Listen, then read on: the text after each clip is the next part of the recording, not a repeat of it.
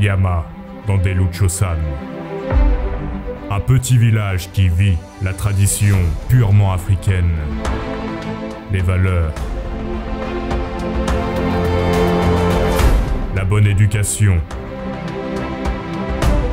et les bonnes mœurs. Un modernisme qui tend vers le développement, l'intelligence, les découvertes, la technologie et la décence. Yama, la fille orpheline, bien éduquée par sa mère Soda, fusionne la tradition africaine et ce modernisme bien défini.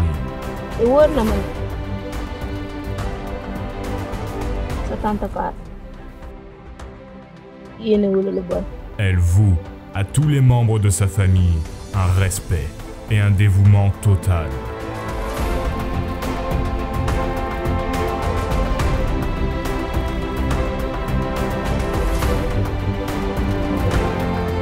À l'opposé, Fatou, la femme révoltée, met le feu dans la famille, se dresse sur le chemin de Yama. Yama foo tollu tuutee si des soo paree sama yére bopp nga génne ko léegi fóot ko léegi su woowee nga paase ko.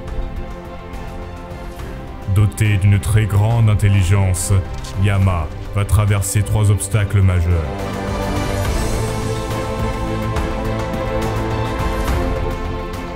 La non-scolarisation des enfants, surtout des jeunes filles.